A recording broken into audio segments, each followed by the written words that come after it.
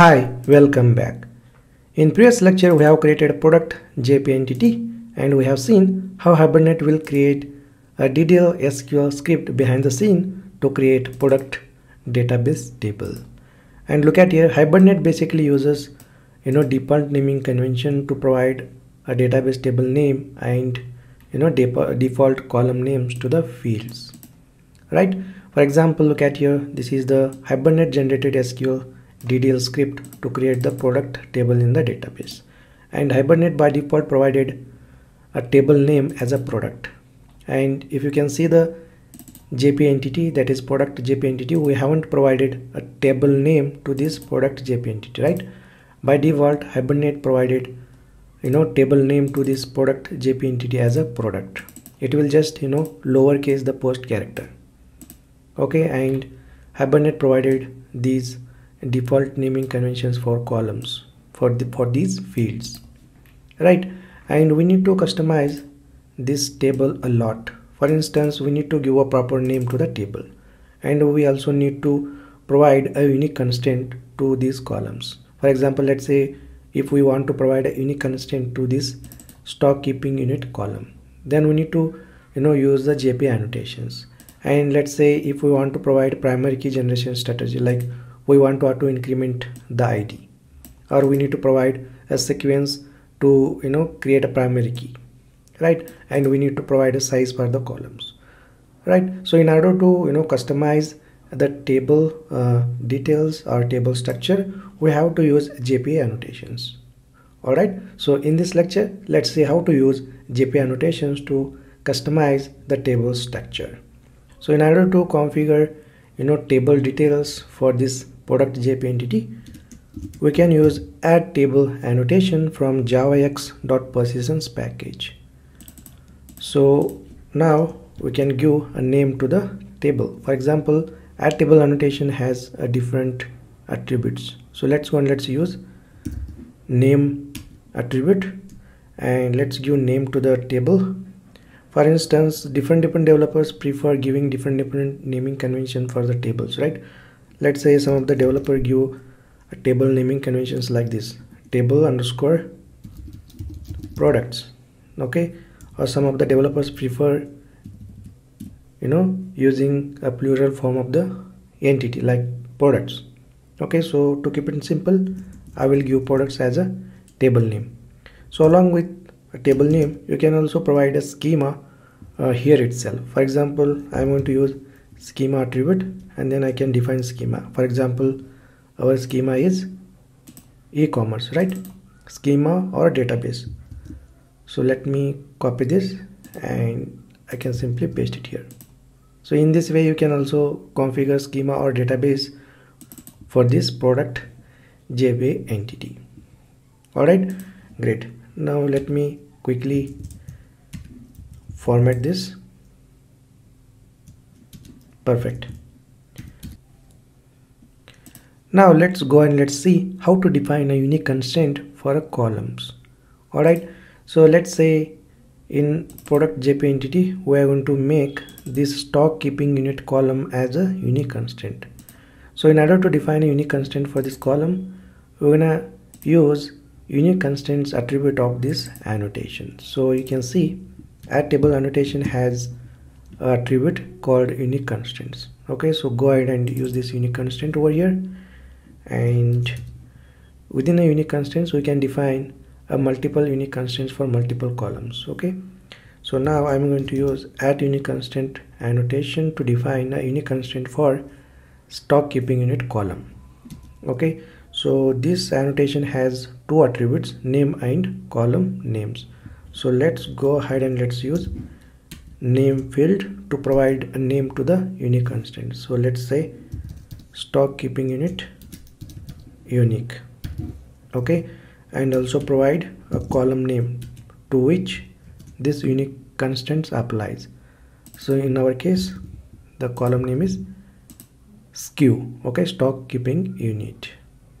All right, perfect. So this should be unique, right?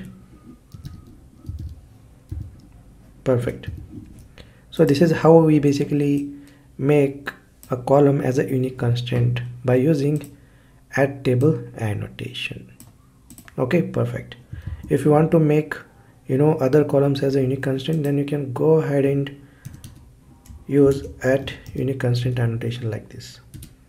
Okay, just use name here, and let's say if we want to give a unique constraint for product name, so you can go ahead and say name unique and also define the column name. Okay, column name is name like this. Okay, so to keep it simple, I am going to define a unique constraint for stock keeping unit column. Okay, perfect. So this is how we define a unique constraint for columns in a JPA entity. Alright, now I'm going to show you how we can customize the column for the fields. Let's say we want to change a column name. We want to give a different name to the columns. For instance, let's say I want to give column name for this stock keeping unit like this. For instance, I'm going to use add column annotation and name, and then let's say I want to give different column name, something like stock keeping underscore unit. Alright, so in order to customize the column name and column details, we can use add column annotation. Alright, so add column annotation specifies the mapped column for the persistent property or a field. If no column annotation is specified, the default values applied, and by default we have seen like Hibernate provides a default name to the columns as a field name. Okay, now we have changed a column name for this stock keeping unit, so I can copy this and I can give column name here. Okay, great. Now we can also define this column as a not null. For that we have property null label equal to false.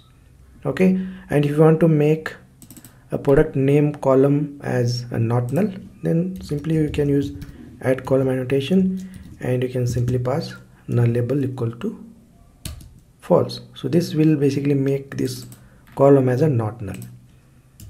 Okay, perfect. So this is how we basically customize a column for the field. Alright, great. Well, you can also mention the size or length for the column. For instance, add column annotation has a attribute called length. You can use a length attribute to define the size. By default it is 255.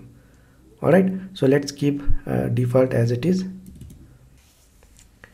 Now let's go and let's see how we can use a primary key generation strategies to create a primary key for the row in the table. Well, JPA or Hibernate basically provides 4 types of primary key generation strategies. Well, in next lecture we will go through these 4 types of primary key generation strategies, but in this lecture I am going to use identity as a primary key generation strategy.